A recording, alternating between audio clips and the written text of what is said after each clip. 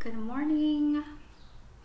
Today for your morning journal, I'm going to be reading another story. Today we're going to read There's a Fly Guy in My Soup. So let's get started. There's a Fly Guy in My Soup by Ted Arnold. So is this going to be fiction or nonfiction? Is it going to be real or fake? We know that these are fiction. They're not real. This didn't really happen. There's a Fly Guy in My Soup by Ted Arnold. Especially for the Beecher Doll Club and everyone at the Arnott Art Museum. So it was dedicated to those people. A boy had a pet fly. He named him Fly Guy. And Fly Guy could say the boy's name, Buzz. Chapter 1. One day, Fly Guy went with Buzz, Mom, and Dad on a long trip. They drove until dinner time. They stopped at a hotel. "Yay," said Buzz. "I love hotels." Okay, before I move on, can you tell me what these are called? What are those called? And what are they used for? When do we use them? They're called quotation marks. Say it with me. Quotation marks. And they're used when somebody's speaking in the story. For example, here Buzz said yay, and he said, "I love hotels." Hotel, restaurant, and pool. "Cool room," said Buzz. "Time for dinner," said Dad. "There's a nice restaurant downstairs," said Mom. "But Fly Guy can't go there." Why can't Fly Guy go to the restaurant? "Fly Guy can eat outside," said Buzz. "Right, Fly Guy?" "Yes." Fly Guy flew outside. He found a trash can. He found a puddle. And he found a sticky spot. He's flying all over the place. Hotel trash. He found the biggest, slimiest garbage can ever. Would you like that? But he didn't find anything that he wanted to eat. Chapter 2. Then Fly Guy smelled something wonderful. What do you think he smelled?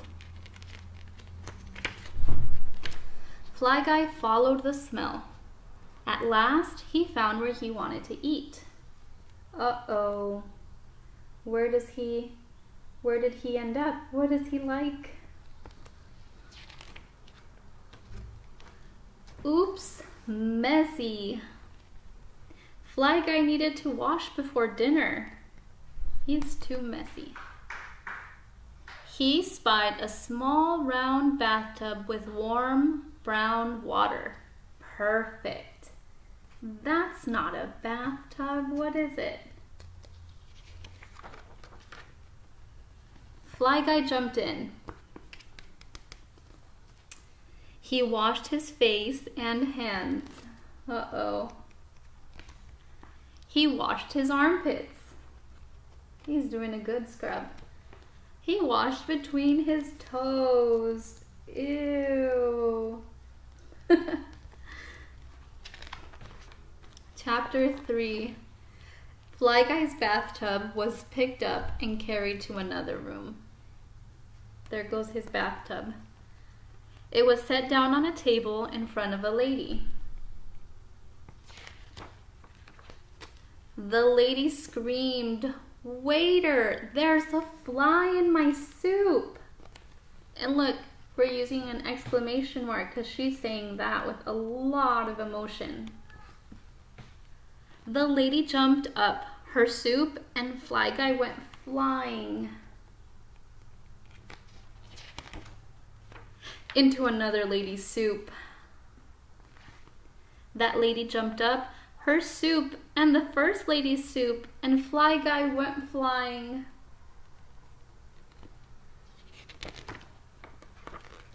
Onto a gentleman's head.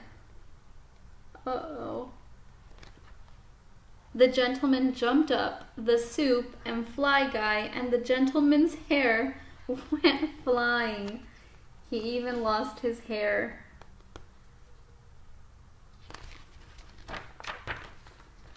Everyone jumped up. Everyone's soup and Fly Guy and the gentleman's hair went flying. Everybody's getting dirty. Fly Guy still needed a bath. Buzz, Mom, and Dad needed a bath. Everyone needed a bath.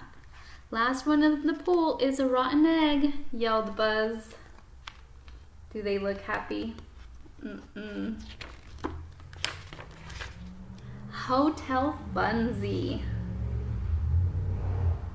They're all cleaning up now. For your journal today, I'm gonna ask you to think, what did you think of the book? Did you think the book was funny? Was it gross? Was it silly? What did you think of the book? I want you to tell me. And then I also want you to tell me what you would do if you found Fly Guy in your soup. How would you react? What would you do? Okay, have a good one.